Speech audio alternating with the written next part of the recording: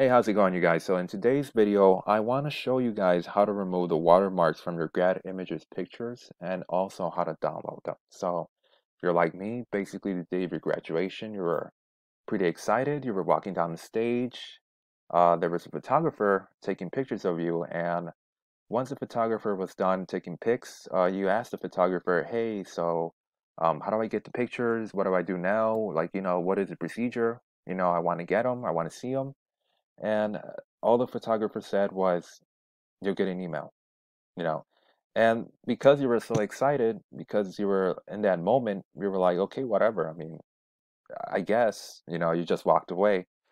But when you had a chance to like actually look at your phone, or go home and look at your inbox and your email, you notice that you didn't get anything. And this was probably the case for like a week. It was like a week until like I got an email from the GradImages site saying that here are my images and I could look at them now. So I went inside the website and I was looking at them. I was like, whoa, like I really like these pictures, but I realized that now I got to pay $100 just to download them. So I'm going to show you guys how to save those $100, especially now and during these COVID times. I'm pretty sure you guys want to spend it in something else. So the very first thing you want to do is once you click on that link that was given to you in that email to land in the GradImages website that's personalized to you, basically the one that has your pictures on it. What you want to do is hit the Control and the U key at the same time. So hold Control and U, and it's going to take you to the View Source page. If you try doing it like the old school way of like right clicking in the actual page, it won't let you. I'm pretty sure that they probably figured it out and locked it up, but there's ways around everything, right? So again, it's you hold the Control key, you hold the U key, and you just let them go. So now once you're here at the View Source page, what you want to do is look for the Find function. Now I'm using Chrome, so in my situation, all I got to do is go over here, click on Find, or do Control F, and then type in JPG, and then followed by a question mark. So again, it's JPG question mark. Why am I doing this? Why is it JPG question mark? Well, the reason why is because the image that was taken of you is actually associated with this extension. Okay, I'm going to prove it right now. So the very first option that comes up is not the one you're looking for. Most likely is the next one.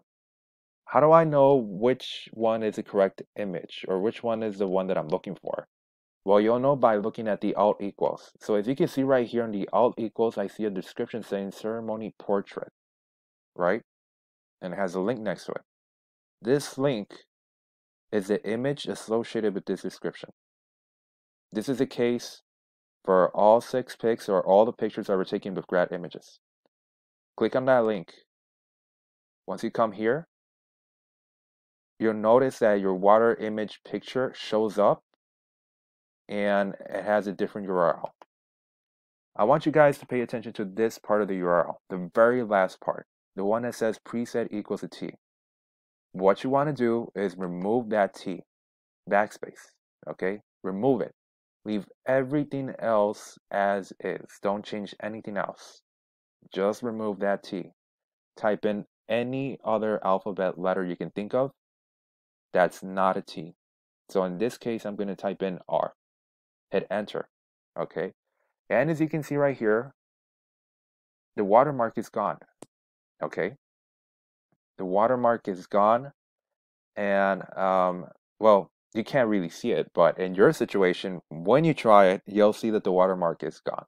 If it's not, then I want you to give me a comment in the comment box, and I will answer it. All right.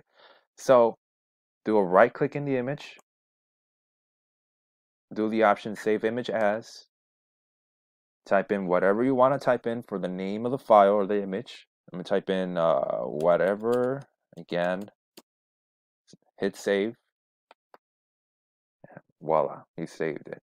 You got it. All right, so I'm gonna do it for the next image I got, so you guys get like have it stuck in your head. So I'm gonna do next. I see the description again, Alt equals, now it's close up, all right? I have the image right here, the associated image.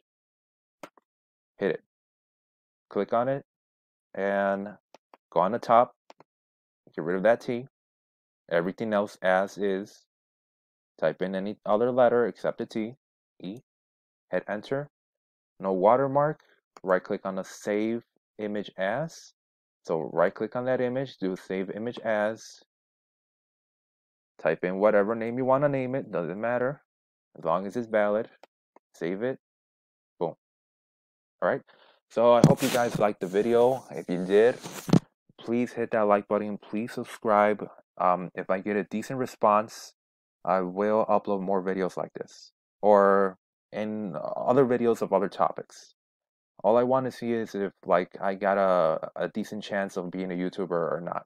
All right, so I hope you guys have a good one, and thanks for watching.